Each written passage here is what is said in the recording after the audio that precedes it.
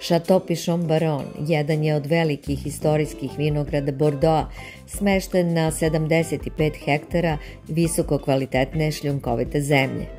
Ovo jedinstveno zemljište štedljivo hrani vinovu lozu, čija je prosečna starost 35 godina.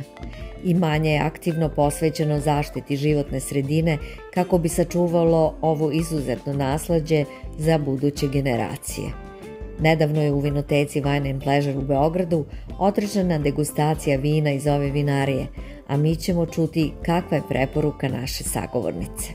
Today I came with different vintages, so I did show 2020 vintage of Pichon Baron, 2016 vintage and 2012 vintage. Totally different style, different weather condition, different intensity, different taste. If I had to recommend something, I will recommend the dry wine to start with, and after, if you want a dinner, settled dinner with nice dishes, with traditional Serbian food, and to do something more intense, with people you want to impress as well, I will say Chateau Pichon Baron, it's the best place, it's the best wine, to open.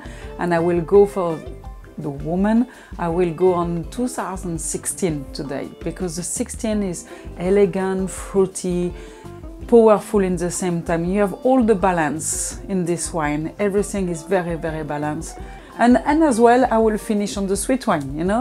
The woman can like as well sweet wine, because you make a very nice dessert or spicy food, and you want to enjoy the sweet wine. That is a good food and wine matching.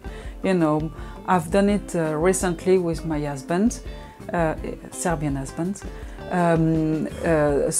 Spicy food, a bit of spices food with pepper, the spicy pepper and everything.